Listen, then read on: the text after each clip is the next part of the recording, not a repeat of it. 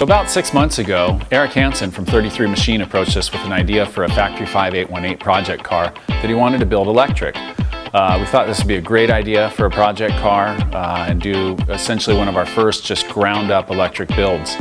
We've recently completed the car, and after doing some testing around the facilities here, we decided to take it up to the track and see what we could do with it.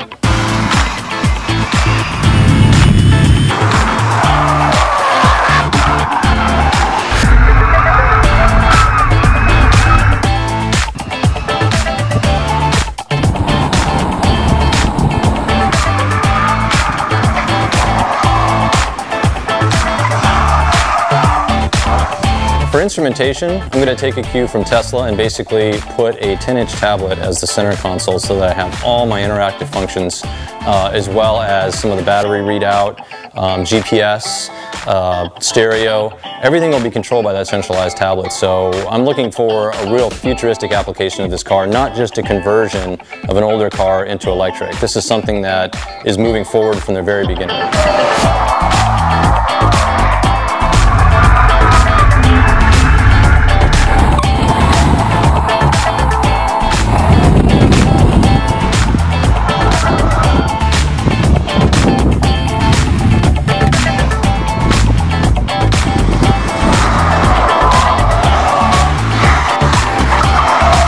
We really put a lot of time and energy into modeling this car up right. It's the first EV project where we start to finish actually put the car into SolidWorks and did CAD/CAM modeling so we could get the center of gravity really low in the car and also really central between the axles. So we actually improved upon the handling characteristics of the car.